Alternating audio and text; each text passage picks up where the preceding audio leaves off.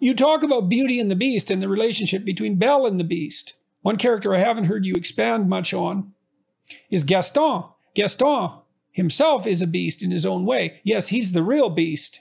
Can you discuss the difference between Gaston and Beast and how they relate to the real world? Yes, to some degree, I'll do that. We'll see how much I manage it. Gaston is the persona from a Jungian perspective, whereas the Beast is the shadow. He's the real thing. And in the Beast, there is the aggression that needs to be integrated into the character, into Belle's world, and that's masculine. That's the masculine aggression that needs to be integrated into Belle's psyche, right? Because you can read Beauty and the Beast as a psychological drama with Beauty as the protagonist. Beauty is more beautiful when she's in relationship with the Beast.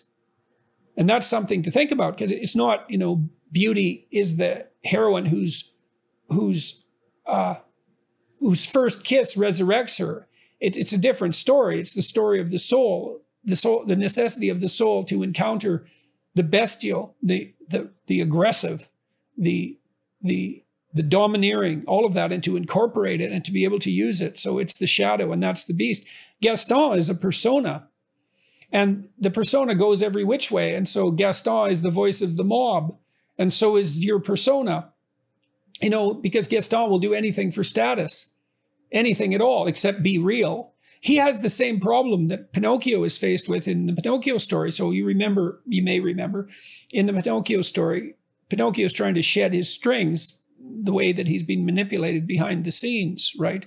By the forces of his own psyche, being manipulated by social forces. We feel that intensely right now. It's given rise to all this conspiratorial thinking. Pinocchio is trying to move forward to become genuine. And what are the two temptations that are offered to him on his pathway? Well, the first is being an actor. And I had a hard time with that for a long time, because I thought, well, this is Hollywood. Why would being an actor be such a terrible thing? But I realized at some point, something that should have been clear to me much earlier, that Pinocchio was being offered a persona, right? It's act like you're the thing.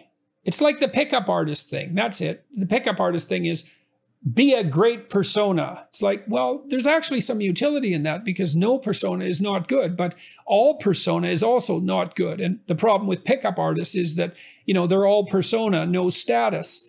And no status doesn't mean no participation in the power-hungry, patriarchy. It means no genuine productive reciprocity, just the facade of that and the signaling of that. So that's what the persona is.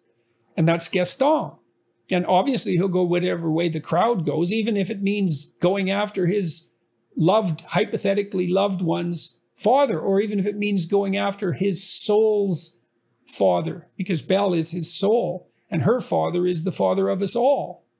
And so, Gaston will sacrifice his soul and his relationship with God for the adulation of the mob. That's Gaston. Well, who's the Beast?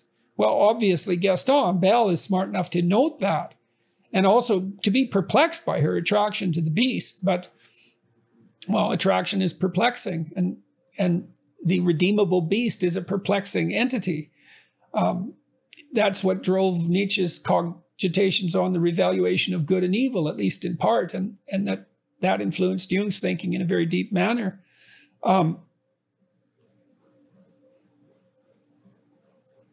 The Beast is the antidote to Gaston, because Gaston, make no mistake about it, like, he's a specimen, as he says himself. He's a power to be reckoned with. He's a well-developed persona, but the Beast is what harbors the capacity to withstand that. And that's why Belle is attracted to him fundamentally. He's the real thing, the broken man confronting his own shadow.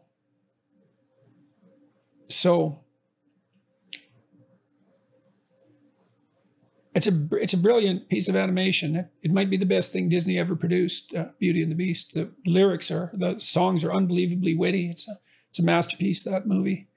So Belle is the soul, the psyche, the anima. The Beast is the shadow and the way to the self. Gaston is the persona. He's the pickup artist.